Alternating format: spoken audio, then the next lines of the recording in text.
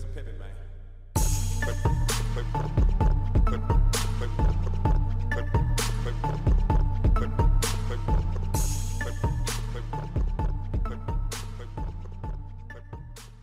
Hey there, welcome to the Crushing Defeat podcast. My name is Blake Richards. With me is Dan Burrington. Hello. And today we are going to be talking about body hacking, or what those in the know like to call biohacking. So from here out for the rest of the show, we are going to be calling it biohacking. Does that sound fair, Dan? Fair enough. All right, good. We are going to talk a little bit about biohacking first and the history of humans altering their bodies for various reasons. We're also going to talk about the types of biohacks and where today you can get these things, where you can purchase implants to hack yourself. We're also going to talk about the business of biohacking and where the money does currently and where it could come from. This could become a multi-billion dollar industry. In many ways it already is if you look at medical implants. And we're going to talk about some of the concerns, some of the social concerns regarding biohacking, whether it refers to choice, privacy, that type of thing, and also how it relates a little bit. We're going to talk a little bit about how it relates to religion. And then last, but certainly not least, we're going to pose some questions to you out there to see what your thoughts are on biohacking and what we discussed today. Does that sound like a plan, Dan? Indeed. All right, very good. So first, we want to offer up a little bit of a disclaimer and Do not subject yourself to body modification if you don't know what you're doing. It can lead to loss of the use of parts of your body and even death in the worst of circumstances. So, you heard it here. Don't do this. yeah, everything we're talking about, you really don't want to do unless you want to, but you really don't. Now, honestly, Dan, the more we talk about this subject, the more I actually want a biohack. I'm thinking my preferred would be the RFID chip that we'll talk about that goes in between the thumb and the index finger. In fact, when I was on my way here to the Crushing Defeat studio for us to record today, before you got here, I passed by a tattoo and piercing place on Division Yeah. here in Grand Rapids, and I'm wondering if they would do the implant for me. Is that the one that you want to go to? The one that you found on Division in Grand Rapids? Maybe. Like I said, you should just let me do it, and we'll do it live, pre-recorded on the podcast for listeners at home. Pre-recorded from the cloud. Go which is where we send an come email from. to info@crushingdefeat.com. If we get 3 people total that say we would like Blake to do this live on the podcast, I'll do it. I'm down for that. I'm going to set the number a little higher. I'm going to set the number double digits. So if we get 10 people to go to what site, Dan? Where do they go? They can go to crushingdefeat.com or they can send us an email at info@crushingdefeat.com. So if we get double-digit people to do it, we will set up to record myself getting an RFID implant into my body, into my hand, and we will record that for your listening pleasure. So I'm down for that. Double-digit people to speak up.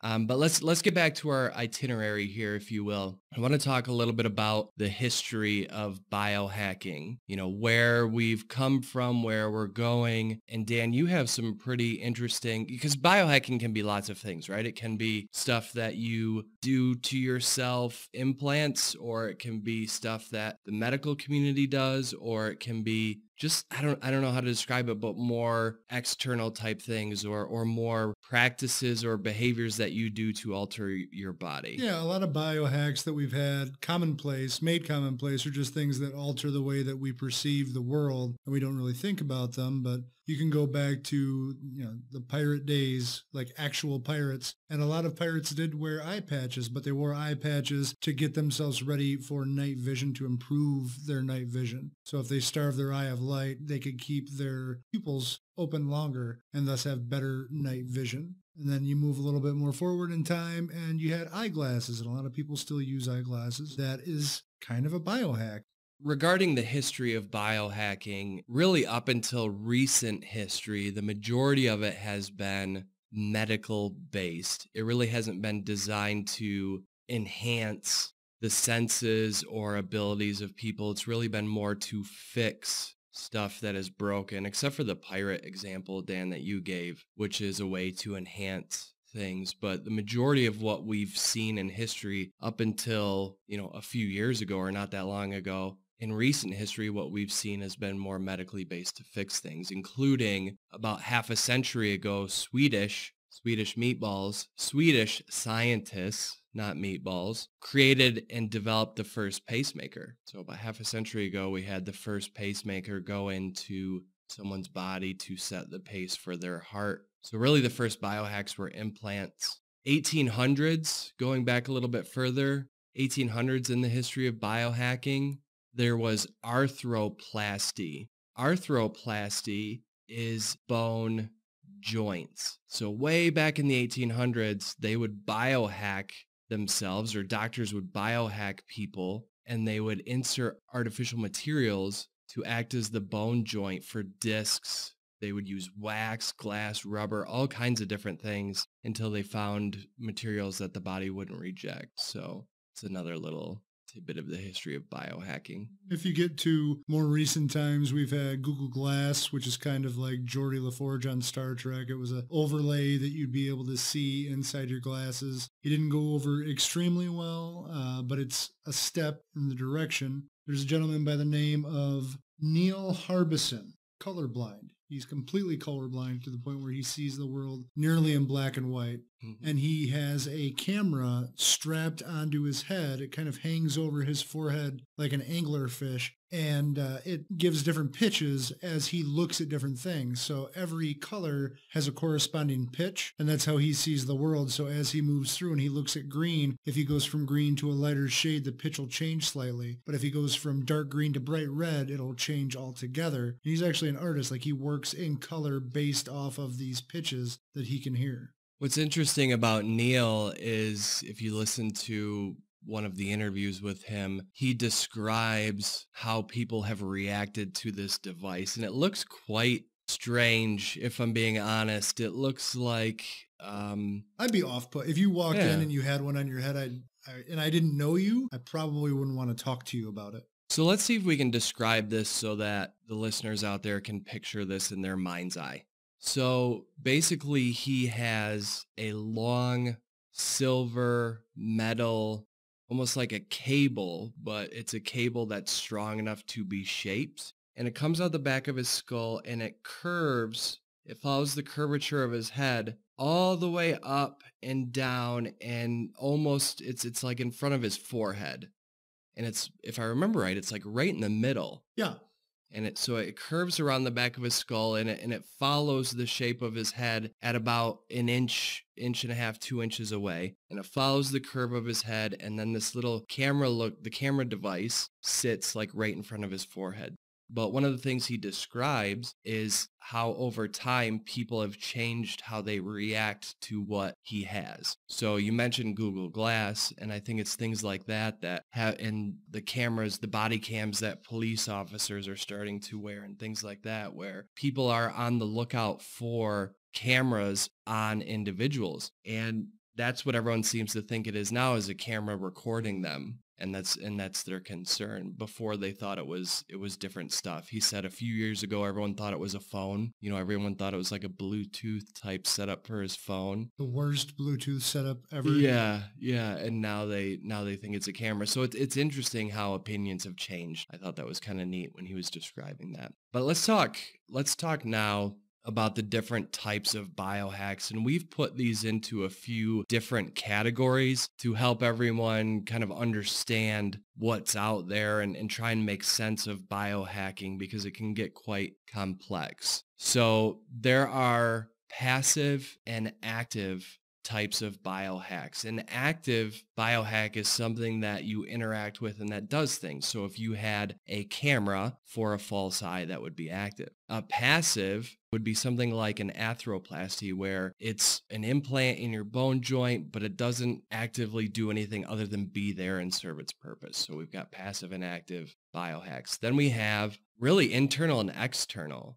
So you've got the biohacks that go in your body, the implants. And then you have the biohacks, really, if you're wearing a smartwatch and it's checking your heart rate, that's sort of a biohack, but it's an external one. Yeah. Neil Harbison's device could really be both, because there's a part that actually is attached inside to his skull, and then there's this external piece that comes over top. But you've got really over the majority of them are either fully internal or external. Then you have medical, which has been the most prevalent up until now. You have medical biohacks, the pacemakers, the implants, the things of that nature. And then you have, I don't know, like Batman's utility belt. So they're really utility type biohacks where, you've got chips in your hands, or the thing that Neil Harbison's got. So Yeah, those you are, don't need it to survive, and it doesn't necessarily help you act like a normal human being. You're trying to become more than human as a result of this biohack. I so wish we could get the rights for Rob Zombie's More Human Than Human. I don't think we can even say the name of the song now. We're going to get sued. We probably will, and that's too bad. But everyone out there, imagine you're hearing that more human than human. You can't even do that. No? Rob Zombie, if you're listening to this, I'm a big fan. Please don't sue us. Please don't. We have $0, no money. So do not sue us. All right. So those are some different types or categories of biohacks, and some different ones that exist today that are out there. Let's talk through that. One that was mentioned a little bit earlier, and probably one of the most popular utility type internal biohacks right now, and one of the ones that's causing the most controversy in some circles, is the RFID implant. It's a small, about the size of a large grain of rice, radio frequency identification chip, and it typically gets implanted in between your thumb and your pointer finger in that fleshy part of your hand. And you can use this to interact with doors, unlock your computer, unlock your phone. It's really designed for sending small little bits of information. So how are people using these RFID chips? Well, a company in Sweden that is offering this to their employees, it acts as their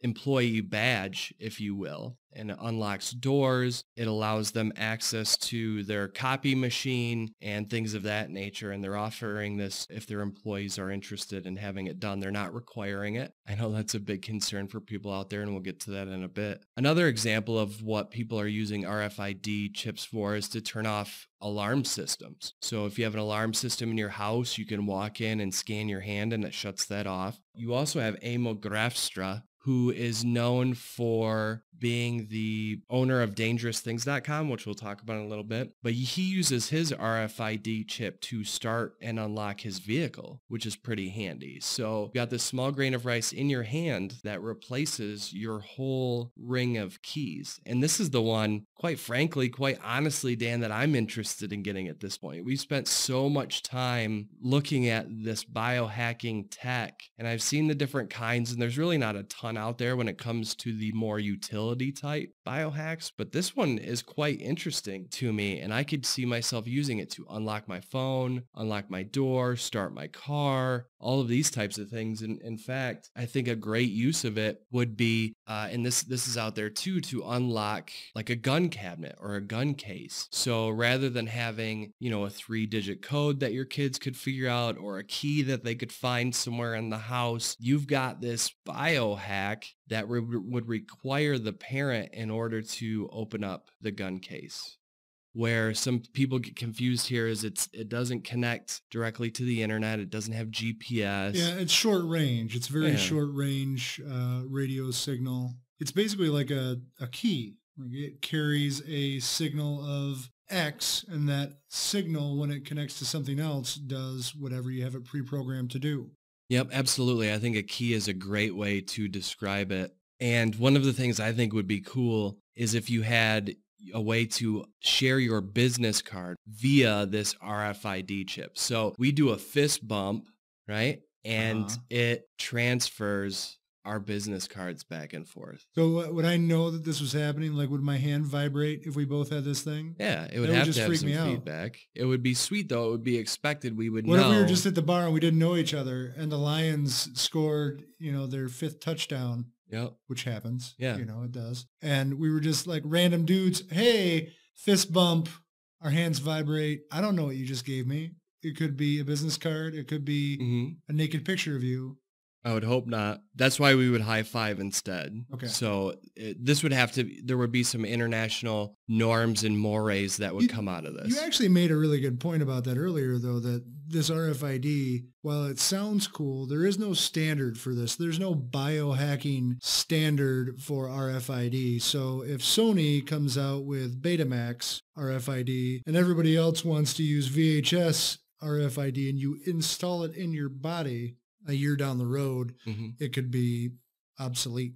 It could be, and that is definitely a concern anytime you are installing something into your body. However, the good news is, although it is invasive, they can be replaced. So you can have it taken out and another one put back in. Much like, so another biohack that we haven't talked about, but breast implants are really a biohack. It's a cosmetic one, or you could even go as far to say utility Yeah, a biohack. little bit of column A, a little bit of column B. Yeah, exactly. But it's a biohack and it's a multi-billion dollar industry and some women get them done multiple times. Yeah, I So don't think they're good forever. I think that there's some maintenance that you got to take care of on those things. every once in a while they have to be re-implanted. So it'd be the same thing and actually much less invasive to have an RFID. It would be much less invasive to Much have an better getter. RFID Yes. chip changed out than a breast implant. So some other types that of biohacks that are being used, one is magnets, and people are putting magnets into the tips of their fingers. And what this does is it creates a pseudo sixth sense where you can feel magnetic fields, you can feel power lines, and it gives you a type of feedback in your fingertips. And you can also pick up small things like paper clips. I saw one video of a guy. He was in the middle of the street, well, on like the sidewalk, and he's rubbing his hand around the ground to see if he picks up anything metal. And sure enough, he pulls his hand away, and there's A syringe. Yeah, right. Little A dirty ass syringe. that would be was in the dirt. terrible, and it's bleeding. Ah! I just got the HIV. Anyway, there were metal bits that he just randomly picked up. Yeah. But It's a powerful magnet. It's a Yeah. neodymium magnet. You've got it inside your finger. And just these subtle vibrations, these subtle oscillations that the magnet does because it's sensing these fields. You wouldn't be able to notice this if it was in the palm of your hand, but since it's inside your finger, you notice these subtle oscillations and you can actually feel fields. I read an article where the guy was saying that when he would come up to his computer, he could actually feel the computer fan going off on the rear of the unit. So I think that's cool. But when we're talking about active things, this is definitely an active thing because this is something that you cannot turn off. You're going to be feeling this all the time. So once it's in you, and I guess that's the same with all of these things. I mean, once it's in you, it's in you. Mhm. What I expect is at some point in the near future, these biohacks will become much more of a normal thing. And you could even see 20 years from now, a home repairman or a remodel person or a construction person getting magnets implanted into their fingertips just so that they could feel where the power lines are behind walls or where the nails and screws are in a stud and be able to feel that. It's like a biohacked stud finder and you wouldn't need to have any extra tools. And these biohacks are going to become so commonplace where that won't be a big thing. You'll just have it in your hand and just wipe it across the wall. I mean, it could get to the point where it's ubiquitous and it's, you're a journeyman electrician and you go in for a job interview and they're like, oh, do you've got a finger magnet? No, I never got one. Oh, we'll take care of that for you. And they set you up with a biohack. I could see that happening in like 20 years. Yeah, absolutely. And that's really not that far off for something like that to become commonplace. And we have an invention that we're going to make millions of dollars off. So Dan, one of the things you brought up was whether or not you could turn it on or off. I mean, it would be kind of a pain, honestly, to always have this going on. So we're going to come up with like rubber or plastic fingertips that you can put over your fingers to essentially deactivate that magnet. So it's like an on-off switch. So you take the fingertip off, and then you can use the magnet to find the power lines in the walls. And then you put the fingertip back on. And not only could they come in different colors and styles, but they're also quite, utilitarian. They're also quite effective. Yeah, they're only at finger $300 at Yep. crushingdefeat.com. You can get it in neon pink or green. Those are the two Yeah. colors that we chose. Or camo. It sounds weird. They look the best on one's fingers. Mm-hmm. So that's what we're going with. $300, easy installments. Yeah, absolutely. It's true though. I mean, all joking aside, it is something that a lot of us jump into. Like, you have tattoos. I have tattoos. I don't regret my tattoos, but I know some people that got tattoos and they regret them. These are a little bit more reversible, but at the same time, like, if it was a little heart pounding to get it put in, it's going to be a little heart pounding to get the thing taken out. Yeah, absolutely. And so the magnets are a fairly popular biohack that you see on a lot of the sites out there that sell them. The other thing that you talked about is the whole eyes piece. And you talked a lot about the biohacking of the eyes. And there's this guy, his name is Gabe Lacina, and he put this liquid into his eyes that gave him night vision.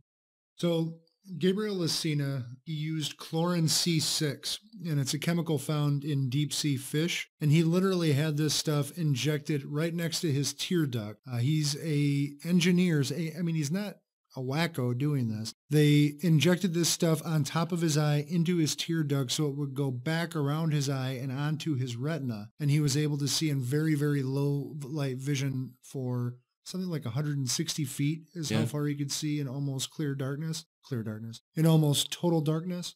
Again, it's somewhat subjective because he's the only guy that did it and he's the only guy that can say, yeah, it worked. Right. And there's ophthalmologists that are saying, yeah, don't put this stuff in your don't eyes do it. because it can make you go blind or it could make your retina swell and detach. So well, I'll I'll tell you one thing. If you look at the pictures on the internet of him, it looks like in movies where you see actors put in the contact lenses that make their eyes completely black. Oh, yeah. Yeah, his eye was all black. Yeah, it was really creepy and alien. There's another type of biohack out there that's called energy addicts.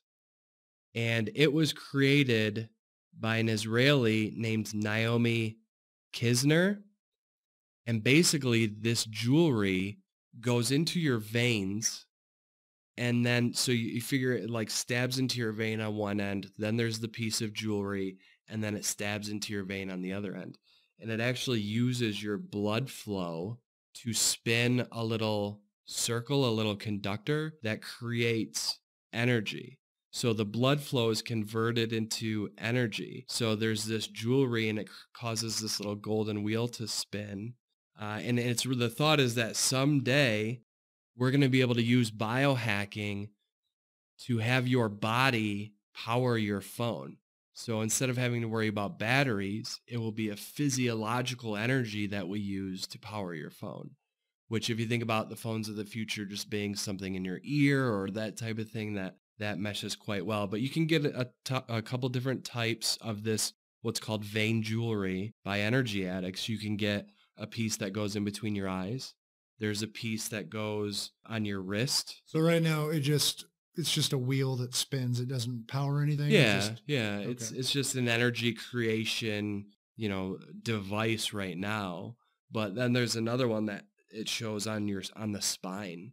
I'm sure there's a ton of blood flow back there where, that's the type of stuff that you could use to power your phone. I know probably people out there are cringing at the thought of it. Well, that'd be like, a very grotesque hydroelectric dam, basically. Yeah, it's exactly what it is. It's a blood flow hydroelectric dam that someday... A hemioelectric dam. I just came up with that word. I coined it. That's my word. Yeah, there you go. That one day could power your phone. How crazy is that?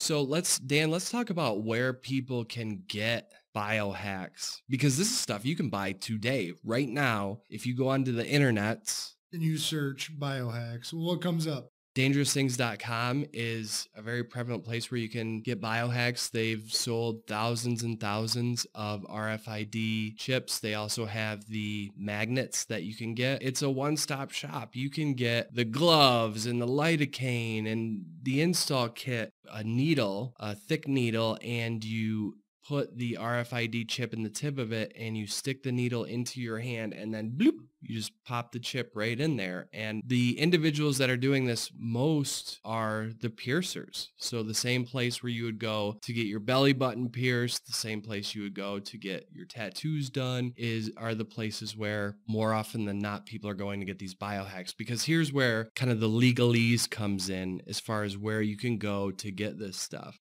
Dan, you can do whatever you want to yourself. Right. You could put, I don't know, whatever you want. You could put whatever you want into your own body. That is your choice. Where it becomes an issue is people doing it to each other. I'll be right back. I'm going to go get a bowling pin. Yeah, exactly.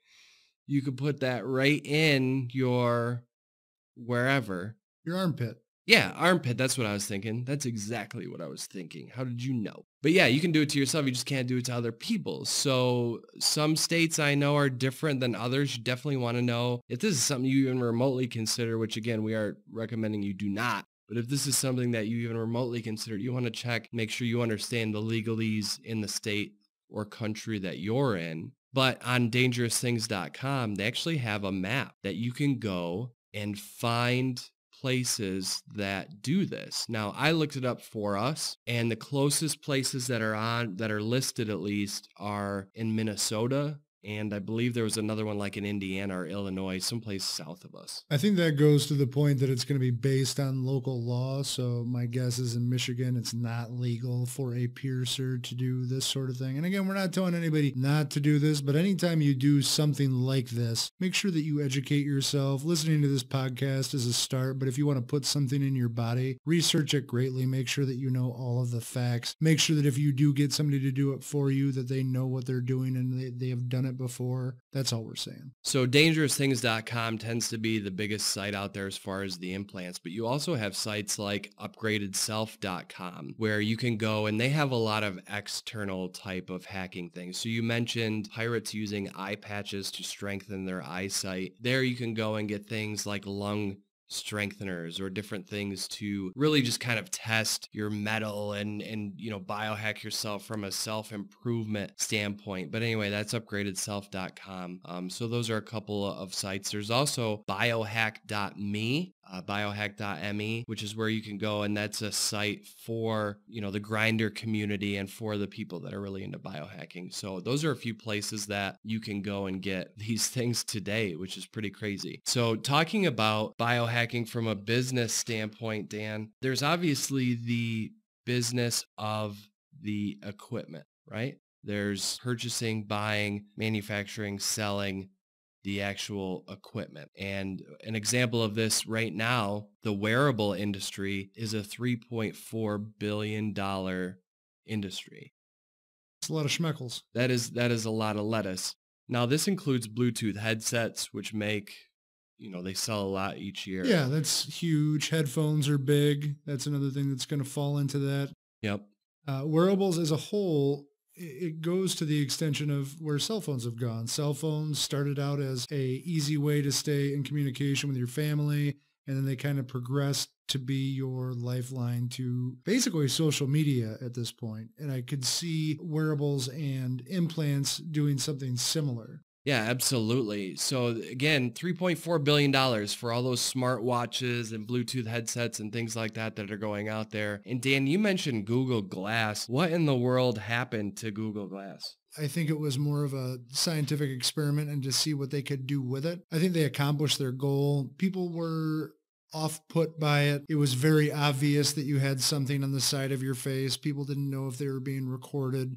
It was socially looked down upon, I guess. Mm-hmm. People called them glass holes. And I could get that. Like somebody sits across from you and they've got this thing strapped to their head and you're trying to have a conversation with them. It's like, Can't you just look at me instead of using this piece of technology to observe me and record our conversation? Yeah, absolutely. So I thought this was going to take off. I thought Google Glass would become a thing and it would be a big part of that $3.4 billion wearable industry, because the whole concept was, an altered visual reality where you could see like a HUD. That was kind of the original, I thought, like where you could see, if I looked at a building and it was a business, I could see their promotion or whatever, right? Mhm. And then it went to where there weren't lenses in the ones that you see now. It's just Yeah, it's like the just a tiny camera. window up in the corner, so you Yeah. have to look up into the corner to see. And the idea behind that was so that you weren't obstructing your sight. hmm So if you're driving down the road and your wife text messages you, you don't go off the road. I thought I wanted one, and I signed up for the beta, if you will, and it was like $1,500, so I did not. But I don't know. I think you're right. I think people were really concerned about others walking around recording everything around them all the time, and that kind of put the kibosh on the momentum that Google Glass had. But there was a while there where it seemed like it was going to be a big thing. I'll tell you when it's going to take off. When it's speaking of Google, there's a company now called Verily. So Google is now, I'm gonna make this quick. Google is now Alphabet. That's the parent company that owns Google. And there's all of these smaller companies under the Alphabet umbrella now. And Verily is one of these companies, and it's the life sciences division that they're running under. And they're doing things like making contact lenses that read a person's blood sugar. So for like a diabetic, this contact lens would read your blood sugar and then send a message to your smartphone if you were low or if you were high. And you look at that and you're thinking, why would Google get into this? And part of it is they want to be a good company, I'm sure, but that is huge money because now you've tapped into this piece of information that's extremely valuable. It's valuable to the consumer because they want to know, am I healthy? Is my blood sugar in the right range? It's important to their doctor so that their doctor knows that they're maintaining a healthy diet. It's important for the scientists involved in this as a whole. So people that are actually making drugs for diabetics say, hey, if I'm somebody that makes a long-lasting insulin, could you get me information based on 35-year-old to 40-year-old males and their blood sugars from 3 o'clock until midnight? Mhm. That sounds innocuous. It sounds like a silly piece of data, but that could save them $200,000 rather than having to do their own study if they could just get that information straight from Google. That's when you're going to start to see things like this really, really take off because everything that we've seen, cell phones are subsidized, not as much anymore, but they Right. always have, and that's how they got into the market. Nobody wanted to spend $500 on a smartphone, but they'd spend 150, they'd spend $200. That's what's going to happen with these glucose lenses, something that costs $25 for one lens. Well, you can get it for $5 for one lens and it'll last you a month. People will do that.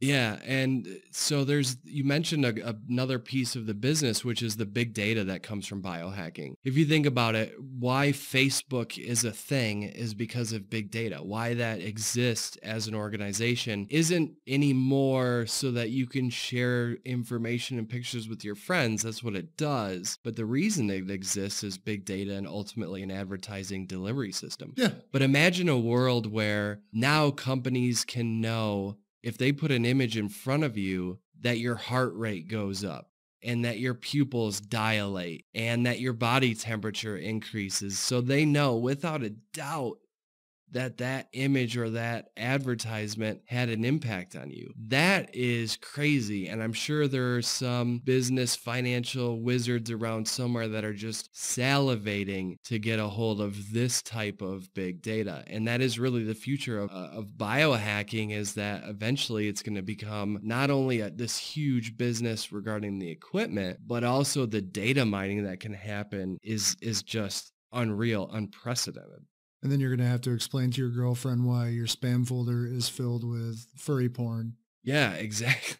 Exactly. Every time he looks at somebody in a animal costume, his eyes dilate. Let's send this boy some more animal porn. Right. Exactly. And you can't you can't escape it. However, it's the people like this that are putting themselves out there, whether it's Gabe or Rob Spence. Rob Spence has a missing eye. And on the Showtime show about biohacking, they've got a show called Dark Net, and he has created a camera that he puts into his false eye. So you talk about Google Glass recording you. Now you've got to also worry about people, if you're worried about this type of thing, I'm really not, but you've also got to worry about people having false eyes that can record you. So Steve Hayworth from grindhousewetworks.com is Steve's site. He had this huge implant put into his arm under his tattoo. I think it was like 3 inches long. Yeah, it looks like somebody used rope to tie it off. It does Yeah. not look like a medical job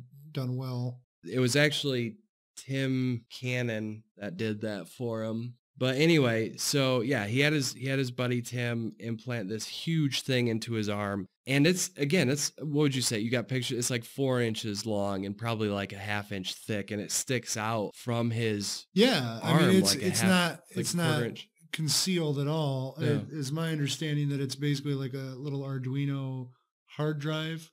It just reads his body temperature. That's it. That's it. That's the only thing that this huge And that's- implant he has is it regularly pings and sends body temperature data. Did he just set it up for like a mega battery to last a really long time? Well, that's or- what's funny is if you watch, the battery went down on him like super fast. So now he's trying to hobble together wireless charging for this thing in his arm, and he can show you where it'll take the charge, but I haven't seen that if he's gotten it charged back up or not. But yeah, man, that's what people are doing to pioneer this new thing, this biohacking, putting huge implants into their arm just to read body temperature stats.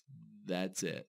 It doesn't, and that's crazy to me that you would need such a big piece of hardware to do that. I don't think you would need to do that, but if you were just cobbling pieces together, Doing it yourself, yeah. like he took the beta product and he was like, well, I guess this is it. This is Right. going in me. Yep. Dude, that thing's like a foot long. I don't care. I want it in me right now. It does not matter. Do I it. need to know my temperature at all times. Yeah, pretty crazy. Pretty crazy. But eventually, you'll be able to get something RFID chip size, and it'll be your phone, your wallet, your keys. All thanks to Steve. Yeah, all Because- thanks to Steve. 'Cause Exactly. some actual legit engineer is going to look at that and say, oh man, why'd you do that to yourself? Right. I'll spend 3.5 minutes and design something that isn't the size of like a wallet. Yeah, it's a thermistor device to check temperature. Pretty crazy stuff. And it's neat because it would show, random checks of the body temperature, and it would send to this list, but it almost looked like a MS-DOS program. Yeah. And it was just a long list of body temperature checks, which is pretty. Yeah. If you're going that big, I mean, why not get a nice interface if it's going to be this, hockey puck that you put inside your arm? Yeah. Yep. But the future of this is to have wireless charging.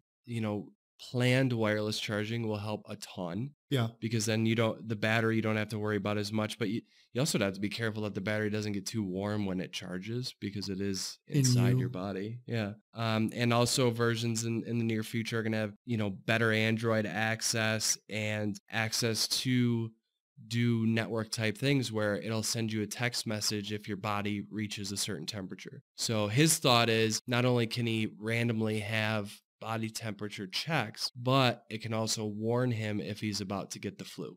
Is the concept as well. And, that's something that could be eventually helpful for people. Yeah, it's all biometrics. If you get to a certain point and your body fluctuates from its normal stat, whatever that might be, if it's blood pressure or temperature or your heart rate, and you've been taking all this information from your body for the last 6 months, it knows that there's a big deviation there. Right. It can alert your doctor and say, hey, Dan's blood pressure's been up for the last 24 hours.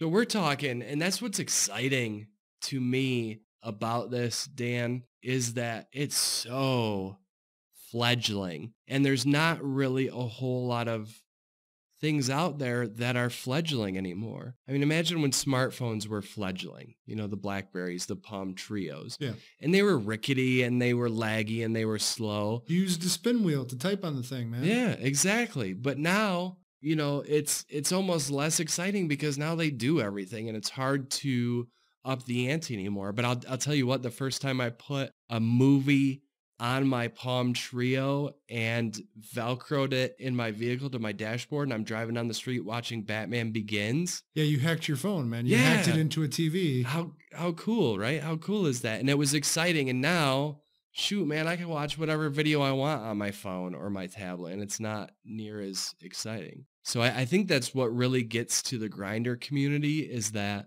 it's so new and it's really a pioneering type thing that, there just aren't as many, I guess, topics or subjects or industries or whatever that you can get in on the ground floor on anymore. Yeah, I think we've been goofing on these people to a certain extent, but Mhm. it is true that these people will provide data that otherwise we would not have had, and Yeah. eventually we will have stuff that's reputable, that Right. comes from a Google or a company like that is a mass market product. So what do you think the ultimate goal of biohacking is? Like, if you were to take it to the nth degree, what do you think the ultimate goal here is?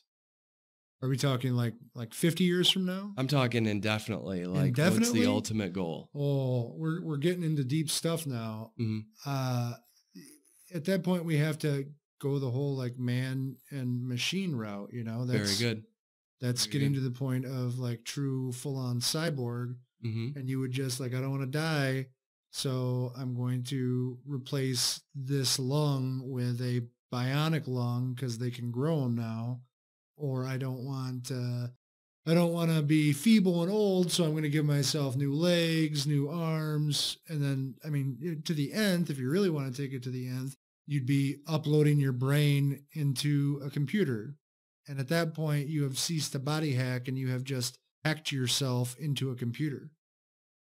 Exactly. I mean, you hit it right on the head. So the ultimate goal of biohacking is to live forever.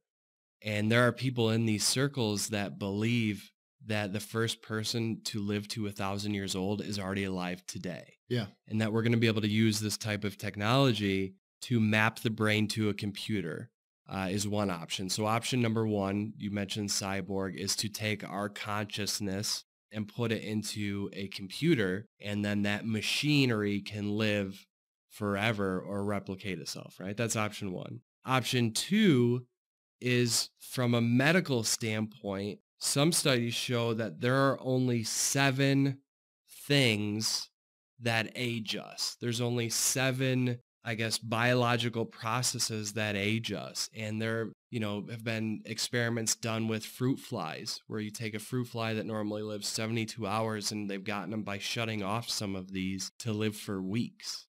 So from a biohacking standpoint, it's either we're going to either transfer a consciousness or we're going to stop the aging process. It's crazy sci-fi stuff, but really looking at the biohacking and where it is today, these are the first steps. There are 7 things. Aubrey Gray says there are 7 things that age us that doctors and scientists can currently treat. He believes that the first person to live to 1,000 years is already alive today. Pretty crazy. I want to live forever. Dan, do you want to live forever? I don't know if I want to live forever, but I'm extra time's always good. Yeah, I agree with you. A couple 100 years, I think, would be good. Yeah, there you go. I think you'd probably be sick Vampire of it. time. Yeah, exactly. But then we get into, and this could take our story into a whole different direction, but you get into a question of haves and haves not. So, I have a job that, affords me the luxury to live forever, but you don't have a job, or you have a low paying job. So sorry, you have to die like all of the common folk. Right. So, you would have this weird class society. All right. So we talked a lot about, or a little bit about, the business of biohacking, right? Yeah. And right now, 247wallstreet.com has the implant industry as a $200 billion industry annually. And these are the most common medical implants or medical biohacks that exist today. Just to kind of give us a platform of how common this really is. Where it's uncommon and where it's new is using the biohack or the implant for a non-medical reason, for a utility reason. But check this out. So a cardiodefibrillator Basically, it monitors and treats heart rhythm through small electric pulses or electric shocks. So it's 133,262 of these are done every year. Artificial hips, 230,000. Pacemakers are number 9, 235,000. Breast implants, I thought breast implants would be higher on the list, to be honest, but 366,000. Now, is that pairs of breasts or is that each breast? I don't know. I think it's pair. So really it would be higher. It would be 712,000 different breasts that were implanted. Spinal screws. So this includes any, screws, rods, artificial disc, that type of thing. Anything that's implanted into your spine to fix it. 413,000. IUDs. This is related to birth control. Dan, do you know what an IUD is? Yeah. All right. And any intrauterine device, 425,000. And then any metal screws, pins, plates, rods for any other bone fracture. So you break your wrist in 1,000 places. My mom has some of these in her wrist from the time that she broke it. 453,000. Artificial knees, 543,000. Coronary stents. So these are tubes that keep your arteries in your heart open. 560,000. Ear tubes. So this one's kind of interesting. Now we're getting into the top 3, right? So we talked about the stents. Number 2, ear tubes, 715,000. Ear tubes treat middle ear infections in children, but studies show that a third are unnecessary. And the amount of these that have been done is up 40% in the past decade. So any of you parents out there, if you go to your doctor and they seem to really, really quickly say that an ear tube implant needs to be done on your child, you may want to get a second opinion, because it sounds like this has become such a simple to do procedure that it's become more of a business than a necessity. So 1 out of every 3 of these that gets done was not needed. Artificial eyes or lenses. So implants of these into the eye, 2.58 million. These are mostly due to cataracts and are also up 43% in the past decade due to the procedures becoming better and less invasive, that type of thing. 2.58 million, by far the largest type of implant on an annual basis is artificial eyes or lenses. So I thought that was kind of interesting. That's just a quick list of the top 10 implants that are done annually here. The 2.58 million, that's 1 out of every roughly 3,000 people. Somebody in your town has had this. If you live in a small town, somebody's got new lenses in their eyeballs done this year. Yeah, that's pretty crazy. But it just shows you, it proves how helpful this technology can be. So really, why not take it out of the medical and into the utility, entertainment, whatever? Why not, since it's there? And we're obviously seeing huge increases in the amount of implants that are being done effectively, easily, safely, and without complication. Again, I'll say we are not condoning this. Don't do it, blah, blah, blah. But why not, right? Why not have this become about more than just fixing people's medical ailments? And maybe, just maybe, the non-medical grinder community or the non-medical biohacking community will innovate in ways that could benefit the medical community. I would expect that to happen. It's like, I guess I liken it to all of the inventions that come out of war, right? Yeah. Yep. I see that. I think it is something that we'll see more of. I think that there's going to have to be a tipping point. I think we're going to have to get to that thing. Maybe it's glucose sensing contact lenses. Maybe it's a Bluetooth device, something that lets you hear your phone that's implantable and very easy to use, or a Bluetooth that you just don't ever take out because it's so comfortable. Right. But at some point in time, we'll get to a tipping point. Yeah. Another one that's being done right now are LEDs implanted subdermally. See, I know you think this is cool. It is cool. This is dumb as hell. If you're that guy, you're the guy that has the Monster tattoo. Yeah. If you have a tattoo of a Monster energy drink and you're fighting with your buddy who has a tattoo for Red Bull energy drink, you're both morons. and you should get the LEDs put into your body. I don't get it, man. Yeah. All this stuff, for the most part, sounds cool, but LEDs under the skin, like I'm going to bling my car out, and while I'm at it, some sweet LEDs. Yeah, why not have the neon tubes under your car that match the LEDs under your skin, right? And then you said monster, and what I thought of first was someone who had a tattoo of an Of a actual monster? monster. Yeah. No. And I thought of having little red LEDs under the monster's eyes that you could like light up with a magnet. So, I've got a monster creature on my arm, and then I just swipe this magnet and it turns on the LEDs and they like light up. That Yeah, would but be- then you're talking about a novelty, and I guess tattoos are a novelty Right. already, but LED, maybe that's just old man in me, but I feel like that's going too far. Yeah. But that's where I agree, but that's where this is going. And it's already a thing. It's going to be those people. It's going to be Mhm. those people with the actual monster tattoos. And it's going to, dude, check out my tattoo. Oh, is that the monster symbol? Yeah, it is. Check it out. I can make it glow green Mhm. if I stick a can of Monster right next to it. Right? That's exactly right. That's exactly right.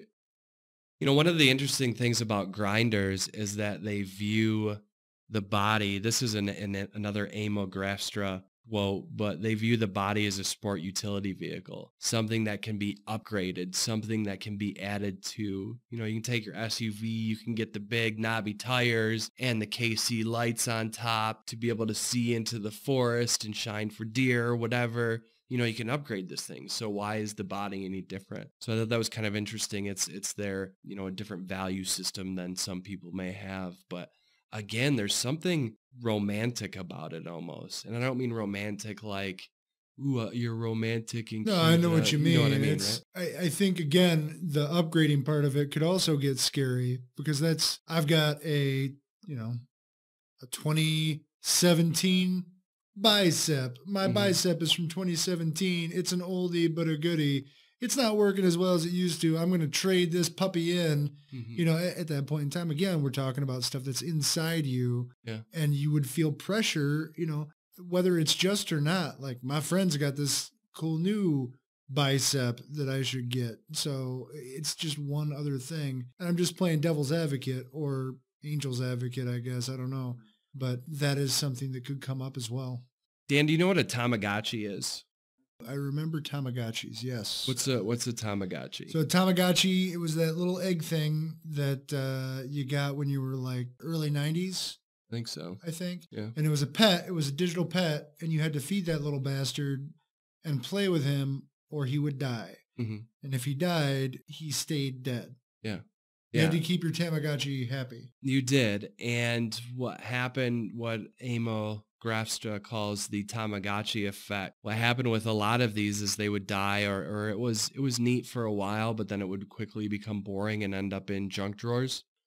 And we're in a situation with some of the biohacking, the external biohacking stuff that we have now where it's becoming the same thing. I remember back to having a heart monitor at one of the places I worked at that you could buy where the heart monitor went around your midsection. And this was like one of the very first ones that came out. So, today you can have your smartwatch read your heart rate, but people would actually buy this big strap with a heart rate monitor that would go around their midsection and that would read it. And I'm sure those are all in junk drawers. And the reason is because a lot of the external biohacks require a lot of management for very little gain. So if I want to use my smartwatch to Bluetooth signal to unlock my door, I have to make sure the Bluetooth is on. I have to make sure that it's connected to the device. And then I've got to go into the app and then I've got to unlock the door. There's so much there. There's so much management that is required with a lot of this stuff, which is why I think it's not taking off the way that businesses hoped that the wearables would take off. But if you can imagine having a little piece of rice implanted in your hand and it requires zero management. That's what another thing that's interesting about the biohacks is they require zero management. So you just walk up to the door and it just works. Yeah. You don't have to open up an app on your finger in order to get it to function. You just hold it up to the door and it reads it. And the other thing that's nice is if you compare it to things like different scanning technology that's all sci-fi, like a retinal scan or a fingerprint scan, that technology, especially on doors, can be quite fragile. Could you imagine the glass lens required to effectively read your eyes to let you into a building or a door versus how tough you can make the technology that reads a short range radio frequency ID tag? So there's benefits to it from that standpoint as well, where it just requires so much less management than the different external biohacks that we have currently in the wearable industry. And maybe at some point the external stuff will have less management to it, but even today it just requires too much to use some of this stuff. Here's another interesting story. So let's get into our final topic, which is the concept of choice versus privacy, that type of thing. One of the big concerns that people have is the move from, or the fear of moving from this being a thing that you can have done by choice to something where you have to have it done. Yeah, it becomes like standard identification. Right.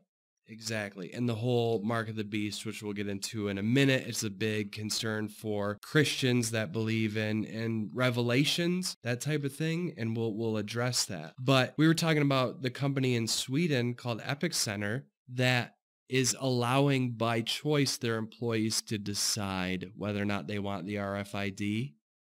And there are already videos out there falsifying that and saying that this company is requiring it of their employees. There are already people that are spin doctoring this up to create fear. But just so you know, team, there is nothing, no organization out there that requires people to be chipped. Why am I bringing this up with so much vehemence? Or anger. I'm going to make you do it. Yeah, you're going to, other than Dan, who's going to make me do it, but you don't have to worry about it. All right, there was this hoax that came out by this website called nationalreport.net, which is a self-titled like The Onion for politics, right? So they're self-proclaimed as being, what's the word I'm looking for? Satire. Yeah, satire. Thank you. Perfect. So they came out with a story saying that because of Obamacare in Hannah, Wyoming, they were requiring anyone getting government assistance to get chipped if they were on welfare or getting food stamps or any type of assistance. Oh, thanks, Obama. Yeah, and exactly. So they come out with this article that's complete satire. And what do you think your more crazier people in the media did with that story?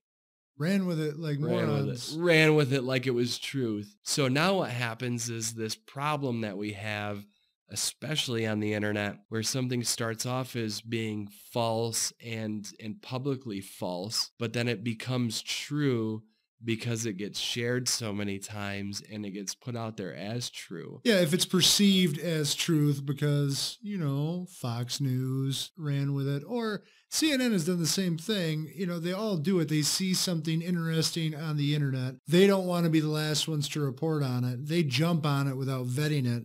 And then the next thing you know, you get a story about Obama slapping chips in people. Boom, that's it. And now you're reading the story about how the local churches are opposing it, and it creates this reality to it. But here's what we really mean. If you look up on Google RFID, at least this is the way it was a couple of days ago, the second link that comes up is this story, is this hoaxed or satire story. So if people are listening to this podcast, oh, I'm interested in RFID. That sounds interesting. I at least want to learn about it. The second highest thing that comes up is a hoax story. Right, exactly. So we just want to make sure that everyone out there understands and knows this is not a requirement anywhere at all now. This complete choice. And I don't honestly expect it to ever become a requirement. What's interesting is where this came from is there are a group of individuals that did get chipped against their will, and these were pets. Yeah. So where this tech originated from was chipping your pets, so that if you lose your pet, they can scan the chip at the vet and find out whose pet it is. But other than your pets, people 100% have a choice, except for the concern about parents. Now, there are some parents out there already that are chipping their kids without, their kids' obvious maturity or consent. So they're creating this, digital footprint or this way to communicate with the outside world or this biohack for kids without their choice. So that's another consideration is, I don't know, Dan, you're a father. I don't currently have any kids, but if I did, I probably wouldn't chip them.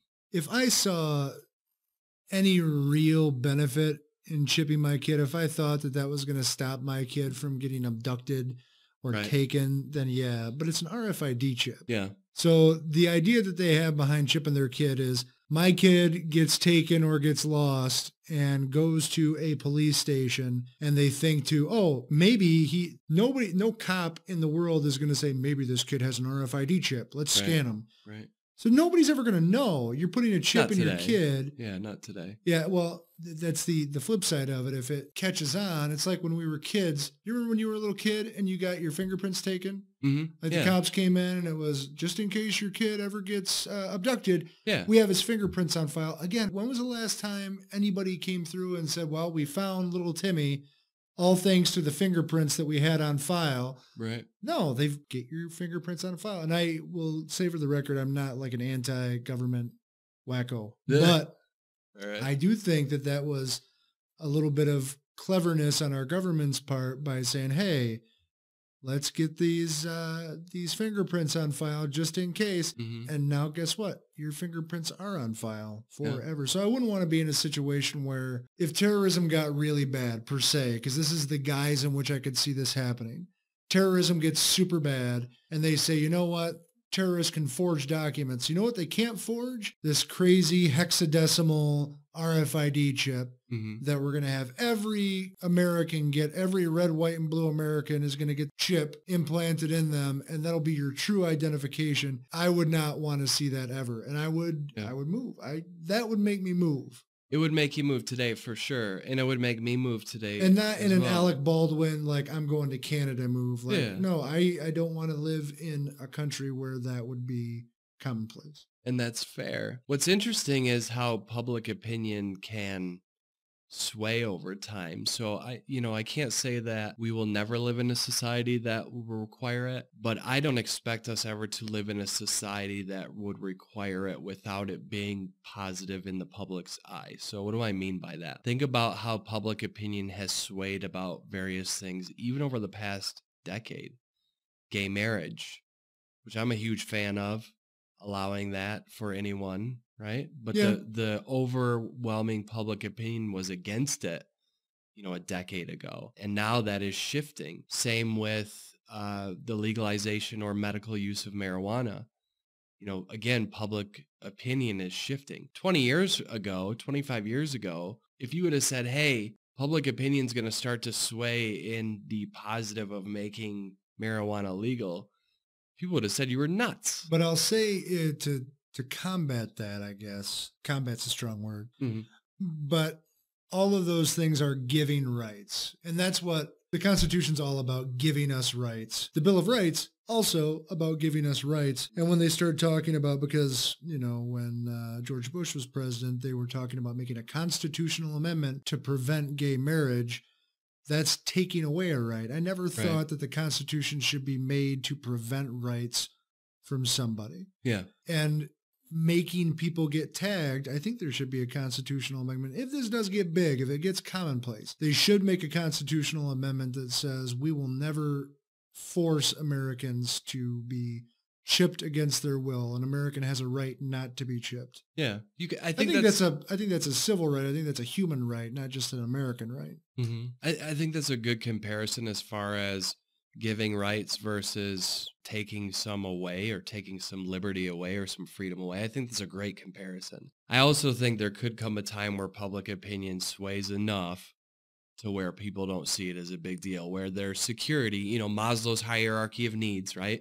Where their security concerns outweigh it happened after 9/11, Patriot Act, whatever. People's security concerns outweighed And their that's what I'm concern saying. over freedom. That's the point in which it could actually become something that people would consider. And I think it would Mhm. take a while. I think it would take a long time, and it would take a protracted issue with terrorism or something else like that to do it. But that to me is just a government or a faction of government taking advantage of a bad thing in order to enforce status quo.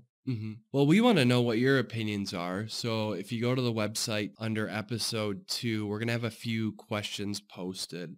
And one of them will be about this idea of choice and privacy.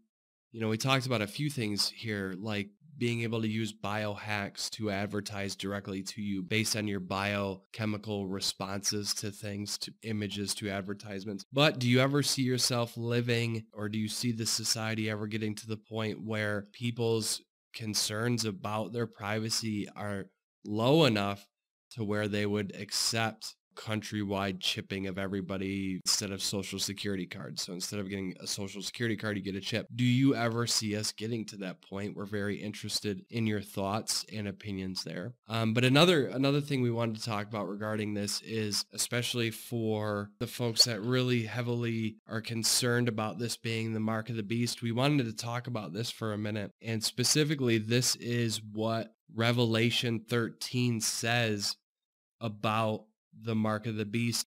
It causes all, both small and great, both rich and poor, both free and slave, to be marked on the right hand or forehead, so that no one can buy or sell unless he has the mark, that is the name of the beast or the number of its name. And we all know that the number is 666. So that's the mark of the beast. And there's some consequences to this as well.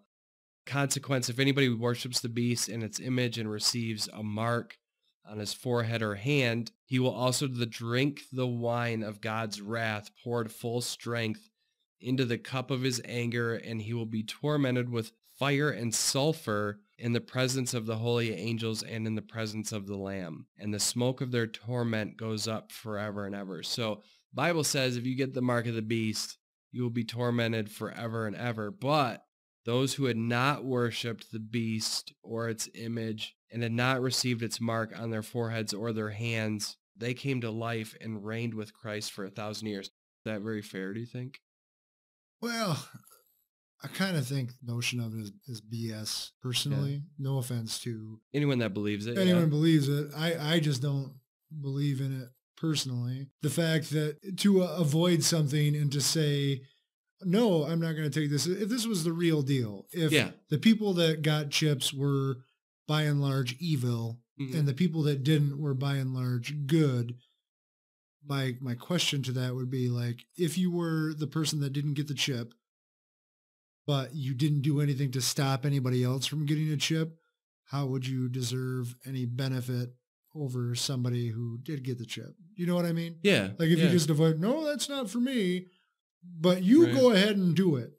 Yeah. I think it just speaks to, sacrifice. So the thought is that when the end of days comes, that people are going to have to sacrifice in order to, not be tormented forever and ever. And for others who take the easy way out and get the mark, they're going to have an easier time while they're here. But then when the end comes, I think it's just like anything else from the Bible. It's meant to teach us lessons. But, as far as it being literal, I struggle, because all you have to do to avoid it is get the mark on your left hand, because it says quite specifically it either has to be on the forehead or the right hand. But if you're just like, hey, put it on my left hand, technically you're fine. Yeah. Right.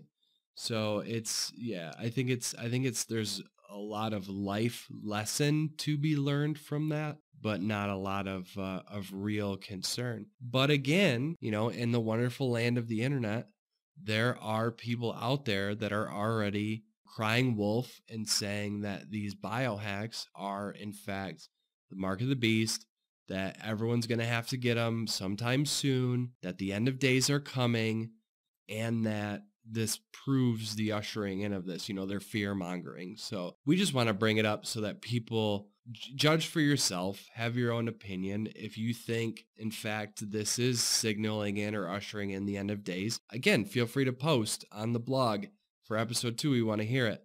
But we also want to make sure that everyone has the opportunity to form their own opinion and that we aren't artificially causing people to be afraid. That's that. What have we talked about? We've covered a lot today. We had our little disclaimer at the beginning. Do not do any of this. Then we went through a history of biohacking, starting mostly medical implants and things like that, and moving into the different types. We talked about where you can get biohacking devices and kits today. We talked about how this is going to be a business and where the money can come from, specifically big data. We also talked about some of the liberty, freedom, and other concerns when it comes to privacy and choice. And ultimately, we want to know what your thoughts are on this subject. So we asked you some different questions that you can post your responses to, but we want to know what your thoughts about biohacking are. Is this something that after listening to this episode, maybe you're just a little bit more inclined to consider? Was it enough to make you run out and want to get this done? Do you see enough benefit there? Do you see it being something that maybe you would consider in the future, but the technology is not quite there? We want to know what your thoughts are on you personally getting your bio hacked, so to speak. So that's what we've got for you today, folks. Dan, what do you have? Well, if you liked what you heard today, we would appreciate a 5-star review on iTunes. We're just starting out and everything helps. If you have questions or comments, please direct them to either info@crushingdefeat.com or you can leave comments under the blog section on our website. That's it. All right, awesome. Thanks, everyone, for listening. This is the Crushing Defeat podcast. My name is Blake Richards. With me is Dan Burrington. Goodbye. And we'll talk to you in episode 3.